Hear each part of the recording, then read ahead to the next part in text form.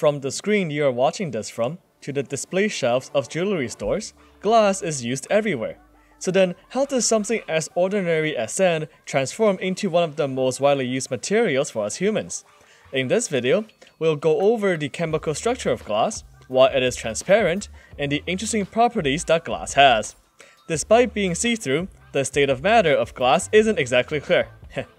Glass is actually somewhere between a liquid and solid, called an amorphous liquid.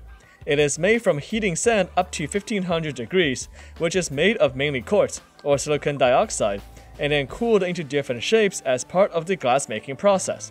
As the silicon dioxide melts into a liquid, those molecules become flowy. But when they are cooled again, instead of becoming orderly and rigid like in a regular solid, they actually connect at random angles in an irregular pattern. This weird arrangement is what makes glass an amorphous solid. It is definitely solid, but its molecules aren't exactly orderly. As we might imagine, this arrangement of silicon dioxide is what makes glass transparent.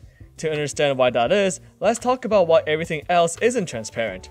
Every atom has electrons orbiting its nucleus, and instead of orbiting in a neat line, the electrons orbit at different energy levels.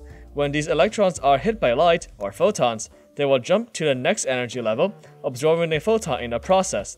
This is why most objects are not transparent, since their electrons prevent the light from passing through the atoms.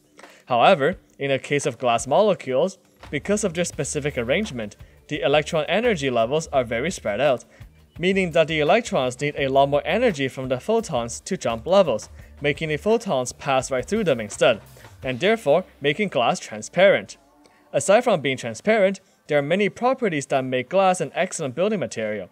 Glass is an excellent insulator, meaning that it retains heat well, making it an ideal material for windows to keep the heat in. It is also inert, meaning that it doesn't react with anything because of how stable silicon dioxide is.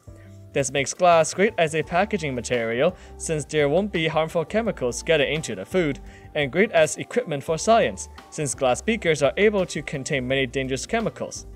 By altering the glass-making process, we can make different types of glass as well. Annealed glass is cheap to make and versatile, making it great for glass tables or cabinet doors. Tempered glass is much tougher and more heat-resistant, making it great for glass doors and car windows where safety is a bigger concern.